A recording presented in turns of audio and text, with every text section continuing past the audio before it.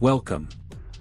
In this video we will talk about code P0735, its symptoms, causes and possible solutions.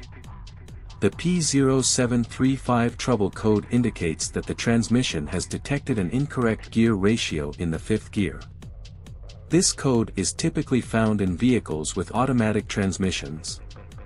The Engine Control Module (ECM) or Transmission Control Module (TCM) monitors the transmission's gear ratios to ensure they are within the expected parameters.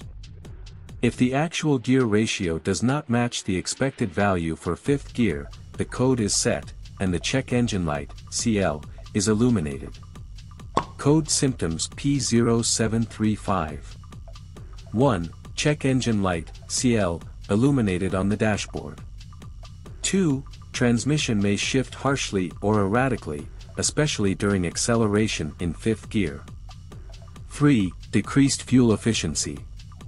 4. Transmission slipping.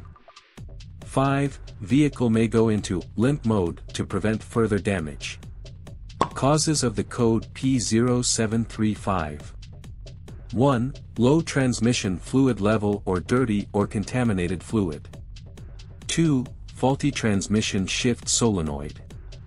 3. Malfunctioning valve body. 4. Internal transmission mechanical issues, such as worn clutch packs or bands. 5. ECM or TCM software issues. 6. Wiring or connector problems in the transmission control circuit. Code solutions P0735. 1. Check the transmission fluid level and condition. Top off the fluid if it's low and replace it if it's dirty or contaminated. 2. Inspect the wiring and connectors associated with the transmission control circuit. Repair or replace any damaged or corroded connections. 3. Perform a diagnostic scan of the transmission control module, TCM, to retrieve freeze frame data and any stored trouble codes. This can provide valuable information about the specific conditions under which the code was set. 4. Test the transmission shift solenoids and valve body for proper operation. Replace any faulty components as necessary. 5. If the problem persists after addressing these potential causes, further diagnosis may be required.